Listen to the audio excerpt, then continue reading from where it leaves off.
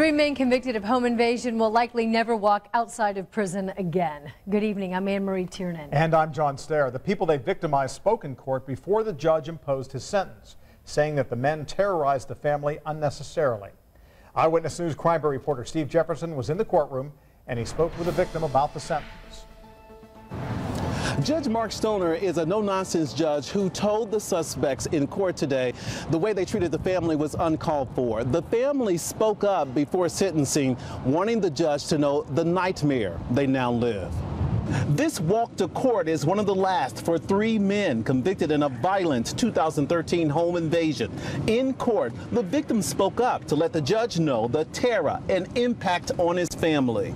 I think it was important just for the judge to see our side of the story and to see, how it affected our lives and what it's done to us as he sat down to make the decisions. Prosecutors say in 2013, the trio forced their way into Nowak's home, beat and threatened his family, forced them to the ATM, stole their electronics, and made off with the family vehicles, something the victims say no other family should ever experience. It's been a long process that we've been having to deal with this. Obviously, with the severity of the crimes, it's affected our life tremendously, but again, we're just happy to move on. Judge Mark Stoner ordered Adrian Anthony and Michael Pugh to both serve 88 years each at the Department of Corrections. Their co-defendant, Taiwan Lundy, will do 72 years. Prosecutors pushed for a sentence that would guarantee the trio would never commit the same crime again. But it went on for hours. What these two individuals, Mr. Nowak and his wife, Brittany, is just unfathomable.